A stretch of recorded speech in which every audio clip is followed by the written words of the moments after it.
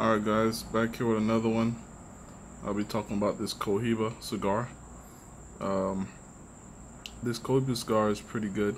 My wife actually got this cigar for me when she went to Bahamas. I mean, not to Bahamas, to Guatemala. You know, in the United States, Cohiba cigars are illegal here, so if you got a Cohiba cigar here, yeah, it's pretty much fake. But this is the real deal Holyfield. There's a couple of ways that you can know this is fake or not. Right under the chin of that face, there's supposed to be 2 dots. The fake ones have 3 or 1 dot. And if you can see the camouflage up here of the actual, you know, Cohiba logo, whatever you want to call it, it's on the top and the bottom. And this gold wrapper actually sticks out, and it's kind of different rainbow colored.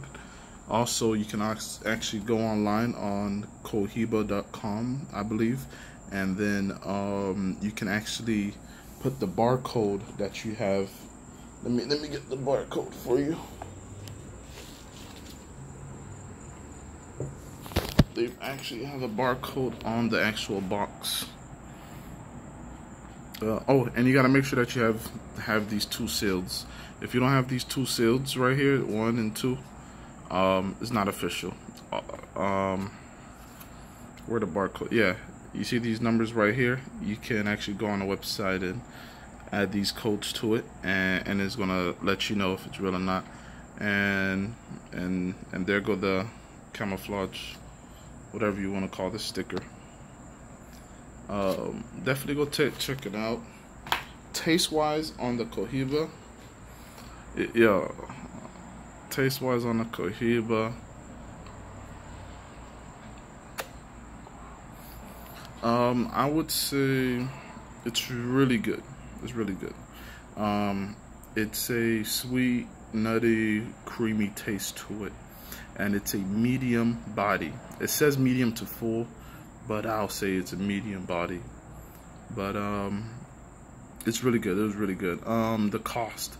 So it came with 5 in the box, and I believe I paid.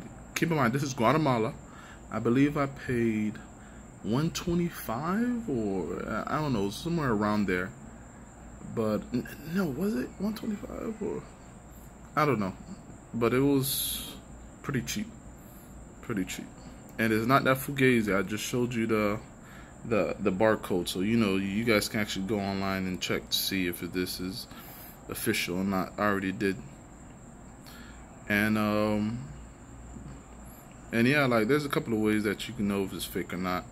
And those are the ways I told you. And would I buy this again? Definitely.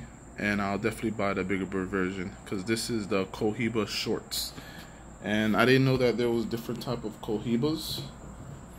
This is, it says right here, I don't know how to pronounce that, Exquistos. I'm not gonna make, you know, a fool of myself, but yeah, that's what it is, guys. Official dishel. But yeah, guys, just, oh, you know, like, this is really packaged well. I'm not gonna lie to you. Got the whole whatever paragraph.